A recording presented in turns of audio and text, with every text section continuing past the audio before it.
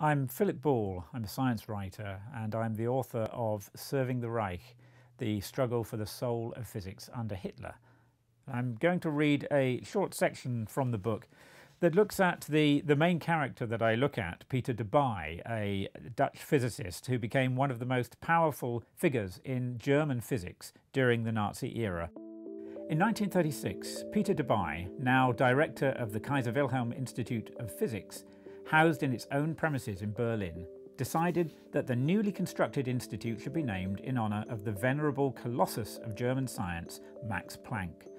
He anticipated resistance, both because traditionalists would be loath to disregard the imperial past, and because Planck was considered politically suspect by the Nazi regime.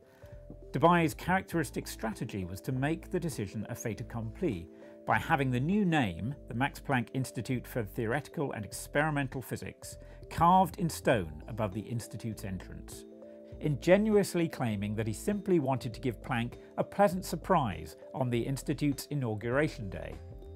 It's said that when the Nazis predictably ordered him to remove it, Debye instead covered it with a wooden plank.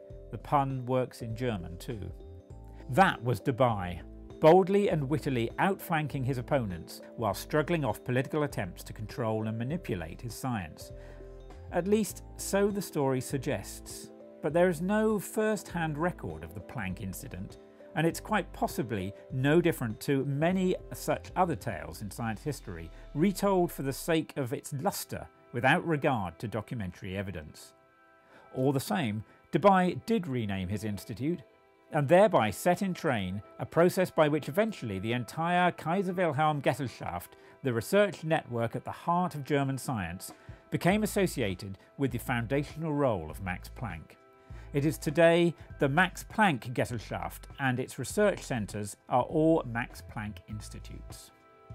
I decided in the end to look at three physicists from this era. Two of them are fairly well known, Max Planck and Werner Heisenberg. Along with Peter Debye. They are all figures who occupied this grey middle ground between collusion and resistance. I think one would have to say that they fall into neither of those camps. And I think in that respect, they're actually representative not only of most German scientists, but of most German citizens.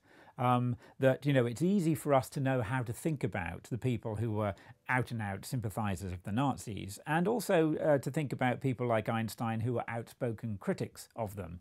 But it's the people in between, the majority, really, that we find it, I think, hardest to know how to think about.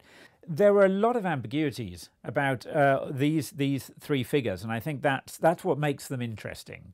The whole idea of using quantum physics as a sort of metaphor for understanding or at least thinking about what these people were doing is I think a good one, because there is no right answer that we can get to here, and I think that's why we have to really try to find some way of thinking and talking about this period without making simplistic and easy judgments about the people involved. For some of the scientists involved, and I think this is true of Debye, it was perhaps too tempting to use science as a shield against having to confront some of these difficult moral questions. I think it's something that there is still the potential for today. That, again, one hears some suggestions that science is a kind of a higher calling than this messy world of politics and economics and, social reality that we live in. And there are dangers in that. It was incredibly interesting and engaging to find out, some of what went on during this period. But inevitably, it's quite a bleak period. And I think one of the bleakest things about it was seeing how hard it is for people in a situation like this to maintain some degree of integrity.